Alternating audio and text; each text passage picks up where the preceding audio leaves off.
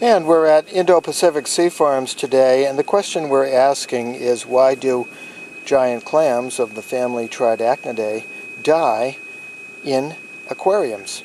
And the answer is that much of the mortality that occurs in captivity in aquariums and even in mariculture farms relates to the morphology of the shell and to the living habit of the individual clam. We start with Tridacna crocea, which is one of the blue clams, the blue ones being maxima and crocea, both of which live tightly attached to rocks.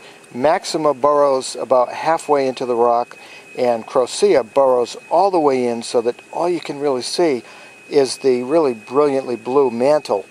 But it is held to the rock, to the coral, by the byssal threads which emerge from the ventral part of the shell valves, and this hole is called the byssal gape.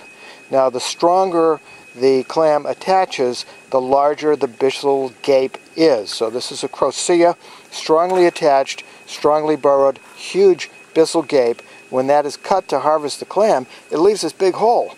So you may receive this from a pet shop or from mail order and say, what the heck's going on?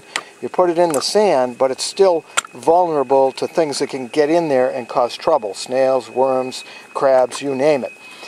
So that's a consideration. Beautiful clam, but there is a price to pay for that huge byssal gape. We move now to Tridacna derasa, which is the second largest of the clams in the family Tridacnidae. It tends to have a greenish mantle, sometimes with a nice blue rim. Not the most colorful, but sort of still very colorful and a nice clam to look at. You look underneath and look what's going on here. No byssal gape. The clam has byssal threads when it's little, but when it gets to this size or even about half the size, that byssal gape starts closing, and the weight of the clam keeps it on the substrate, ballasted by its own weight. And of course, because the byssal gape is, the clam is able to close almost completely, there's much less chance of predation or damage from underneath. So the survival rate of the derasa in the aquarium is much higher than that of crocea and maxima. Now we take a look at Hippopus, which is not one of the most popular clams in the aquarium trade because it's not as brightly colored. But if you want a clam that's going to live for a long time, this is quite probably the hardiest of the Tridacnids in mariculture farms and also in the aquariums. And you look underneath at where the byssal gape should be, and what you see is sort of a zipper-like arrangement.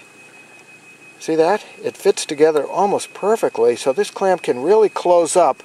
And you look along the margins of the shell, it closes up very effectively, and the shell is quite thick in relation to the length of the clam, and therefore it is a very tough, very hardy clam, and one that is far less susceptible to predation than the derasa, and especially to the blue clams, the crocea and the maxima. So look at the byssal gape, and that will tell you a lot about the habit of the clam, whether it lives attached or unattached. It will also tell you a lot about its respective susceptibility to predation.